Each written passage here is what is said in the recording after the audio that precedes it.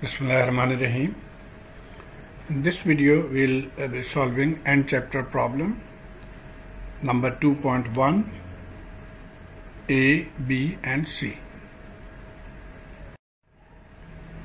Let's see the problem.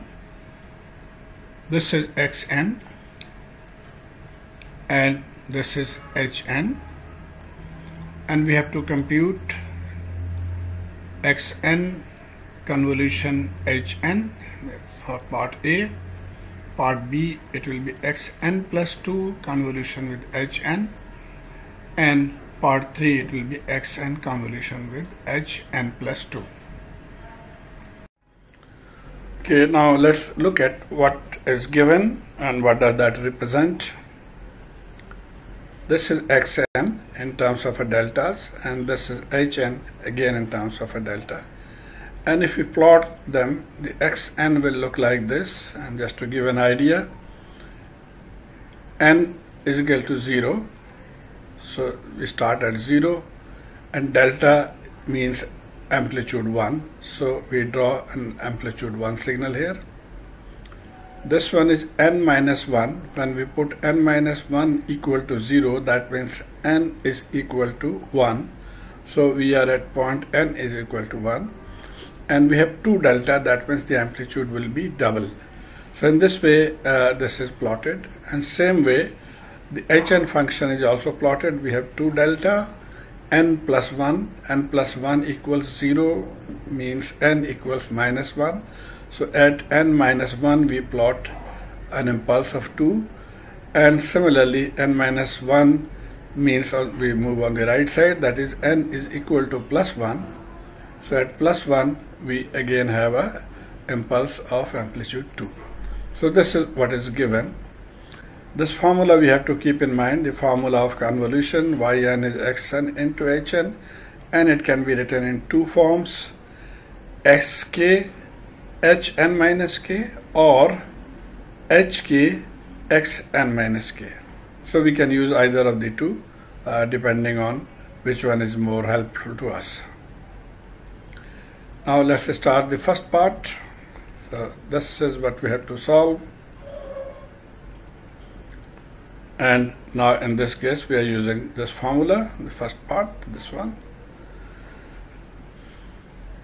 and we are using this because in this case xn is being moved, so this will help us more. Now hn, if you look from here or even from what is given, for my convenience or understanding, I'm giving it two names. One is the left part, another is the right part. So this is the left part here, and this is the right part here. And so y1, now this y1 is xn convolution hn. We can write this as xn convolution hn left part plus xn convolution hn right part. And that means if we put in the value of hn left and hn right, it will look like this: xn convolution 2 delta n plus 1, and similarly the right hand side. Now we'll use a property. That property says that convolution of a signal, so this is the signal, convolution with a shifted impulse. Now this is shifted impulse. The impulse is shifted to point t0. This will imply that simply shifts the signal. So the signal xt is actually is shifted by t0. So this formula will apply here, and if you look carefully, they are very similar. So xn 2 delta n plus 1 and xn multiplied by 2 delta n minus 1 can now be written as 2 times this 2x and shifted by n plus 1, so x n plus 1, and similarly here 2 times x shifted by n minus 1. So this is the general answer that we have, or we can call it general equation. Now if you need to plot this, then we'll have to be a little more specific. So let's see how we do that.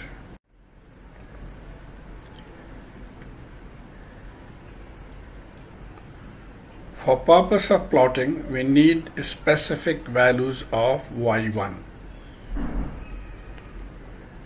Equation 1, this equation 1, can be interpreted as multiply xn by 2, and replace n by n plus 1. So this is n has been replaced by n plus 1.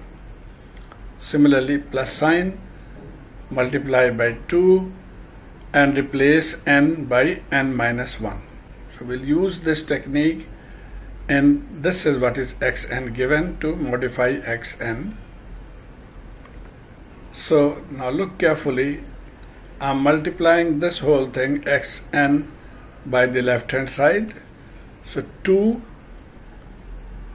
multiply by this whole signal only shifted by n plus 1. So this n has been shifted by n plus 1. Here also n has been shifted by n plus 1. And here also n has been shifted by n plus 1. So this is the left part, this part. And the right part is plus again 2 times and shift all the n's by n minus 1. So again this n is shifted by n minus 1, this n is shifted by n minus 1, and similarly this one. And now we can simplify. So I hope you can follow these steps here. N plus minus 1 will just give it n. So simplifying all this and further adding the like terms. So this will be our final answer for y1n.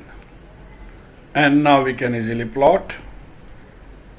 You can see this is an amplitude of 2 and located at n plus 1 equals 0, means n equal to minus 1. So at n is equal to minus 1, we have an amplitude of 2. Similarly, n is equal to 0, the amplitude is 4. And here n is equal to plus 1, the amplitude is 2. Here also 2. At 3 there is nothing and there is no n minus 3, so at 3 it will be 0. And here at n is equal to 4 it is minus 2, so we go in the negative direction. So this is the final plot. Now I'll tell you an easy way to verify, or even you can solve if it is not specified which technique you have to follow. And that easy way is that first of all we write xn. You see this one has an amplitude a and it is located at 0. We mark 0 by a dash. Then the amplitude 2, so we write 2 and it is on the right side of this one. So we write it at the right side.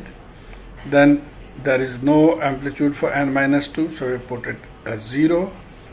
And then the amplitude for n minus 3 is minus 1, so we write minus 1. So this is xn.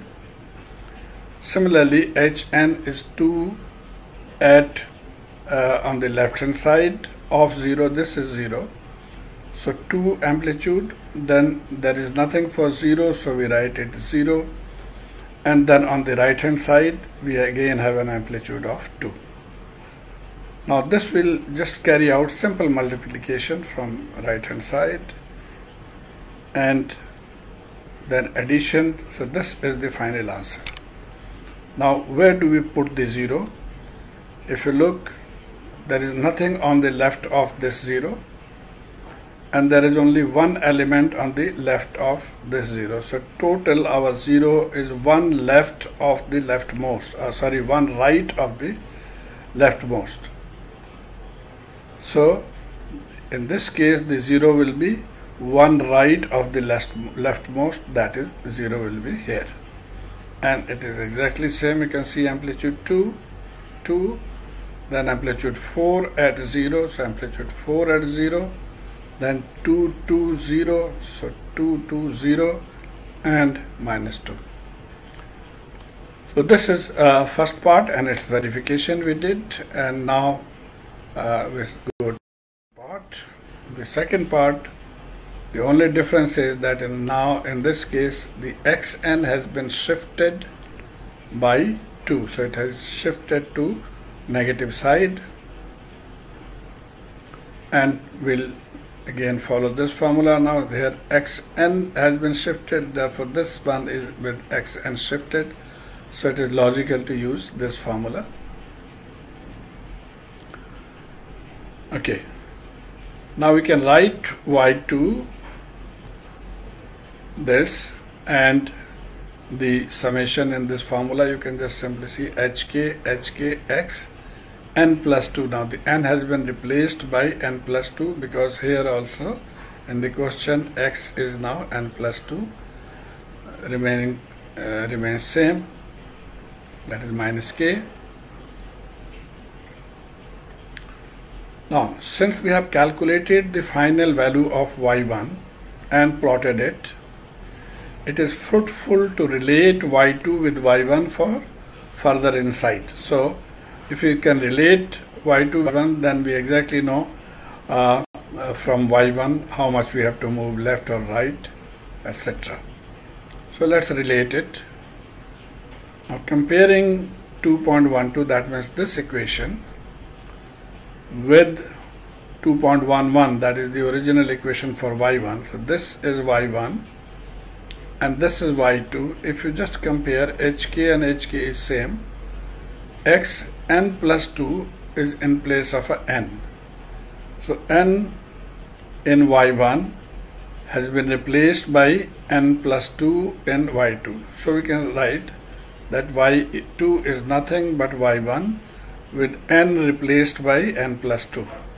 So this is y2, and now you can see that what we have to do, we have to plot y1 and then shift the whole thing by n minus 2, that is n plus 2, that is on the minus side, on the left hand side. And if you want to go into more details, then now this was y1, so we shift every n in y1 by n plus 2. So here we are now writing n plus 2, here we are writing n plus 2, and all the n's are replaced by n plus 2. Simplifying, this is the final equation, final value for y2, and as I told you, we can plot from this directly, or this is nothing but y1 shifted towards left by 2 values. And here also you can, if you want to verify, now you see the x has been, the 0 value of x has been changed because the x has moved by 2, and plus 2, that means moved towards the left hand side. So now 0 will be here. Earlier this was the 0 point. Now because of moving on the left by 2 values, this will be our 0 point, and hn remains same. We multiply same way, we get this answer. Now where do we place the 0? Now if you look, the left of 0 we have 2 values here, and the left of 0 we have 1 value here. So our 0 will be 3 values to the right. So 1, 2 and 3 values to the right. This value is of 0, and similarly now you can see from this graph that our 0 is 2, on the left of 0 is again 2, and the left is 4, and further left is 2. So we just match with this value. So this is the verification process. We have y3. In this case now hn has been shifted instead of xn. So we can now use this formula. Here hn is shifted, and we follow exactly same technique, that y3 is x convolution hn plus 2. Using this formula we replace n by n plus 2.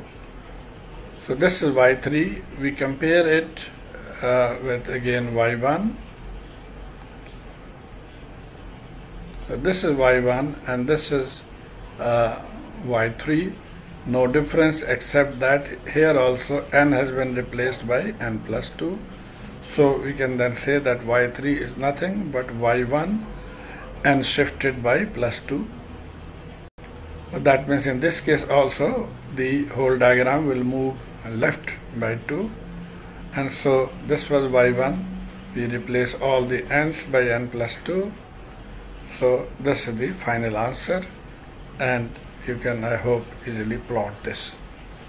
So I hope this gives you an understanding how you can solve this type of a problem by mathematical means, not graphical means, through algebraic equations. Thank you.